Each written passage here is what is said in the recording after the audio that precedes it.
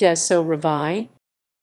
Dezső Révai 1903–1996 was a Hungarian photographer and photojournalist who is mainly known for his photographs taken during the Spanish Civil War. Career. Early years. He was born on 14 August 1903 as the fourth child of a secular Jewish family in Budapest, Hungary. By the age of 16, he was already a keen amateur photographer and had set up his own photo laboratory in the bathroom of the family home. During his early years, he also developed an interest in social activism and joined the Hungarian Communist Party in 1926. His first photographs captured the life of the communist student movement from that time. He eventually became the leader of a photo montage group that created communist propaganda materials. Due to these activities, he was imprisoned twice in 1930 and 1934. Paris.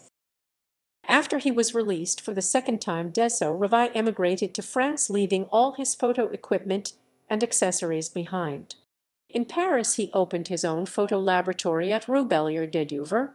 During his time in Paris, Dezső Révai met and became acquainted with a wide circle of artists including Robert Capa, Irvin Martin, Brassai, Picasso, and other left-wing activists. Spanish Civil War and World War II. Return to Hungary. After the end of World War II in 1945, he returned to Hungary and was appointed as head of the photography department at Maffert, known today as MTI. Later, he was appointed director of the Hungarian Film Production Company.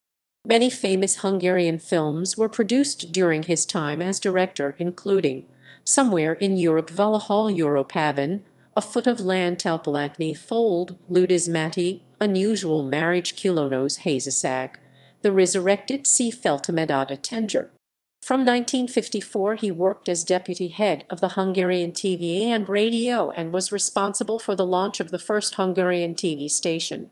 On his retirement in 1962, he continued to work as a photographer well into his 80s, producing many classic images used on postcards across Hungary.